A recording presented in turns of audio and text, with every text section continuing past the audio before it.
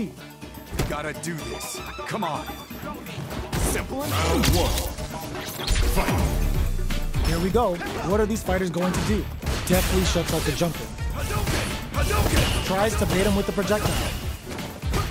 Not much damage dealt so far, but they may be looking for an opening to run with. How are they going to deal damage?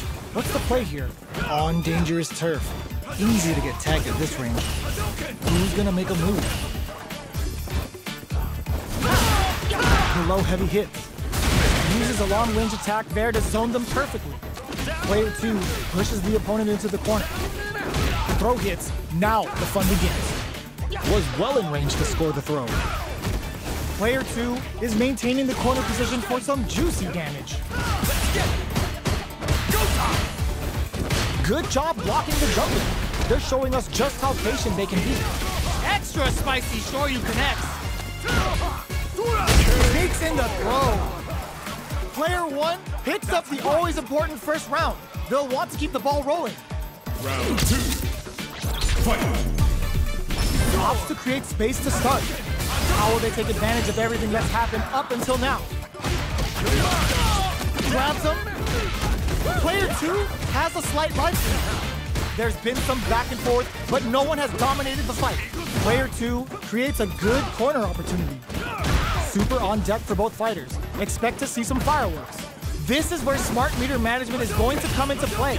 Our fighters will need to tread carefully. From low heavy to nice counter. Sends a clear message with that counter. Not much life left, but they're connects with the throw. Player 1 is in a very good spot. All in with a rush. What a finish! This is the final round. Expect to see some fireworks. Rashid. Final round. Fight. Decides not to rush in without a plan.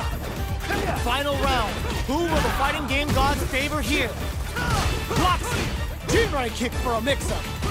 Both players look for something to work. Ooh, what a smart throw! Both sides getting ready. Player 1 needs to use the clutch throw tech. Crowns him from above. Okay, here we go. Slams on the brakes and shuts out the counter. With super arch into play. Putting the cherry on top. Uh-oh. This could really tip the scale. Player 2 can't win this without a fireball at that range. Player 1 was an absolute beast in that match.